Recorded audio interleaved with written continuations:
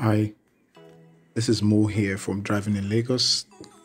Today we decided to go round Lagos to look for the best decorated roads, best decorated roundabouts, and we came up with quite a number of roads. To be honest, I'll leave it to you to make up your minds, your verdict about what you think the roads look like. Here they are. So here is Falomo roundabout Ikoyi. Looked really dazzling, well decorated. Quite a number of people were taking pictures there as well. Really beautifully done.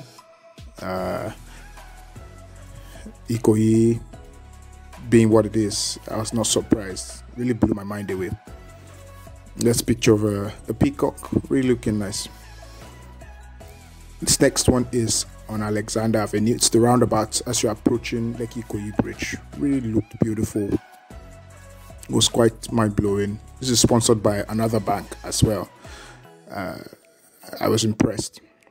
And this next one is on Mobalaji Bank, Anthony Way, Ikeja.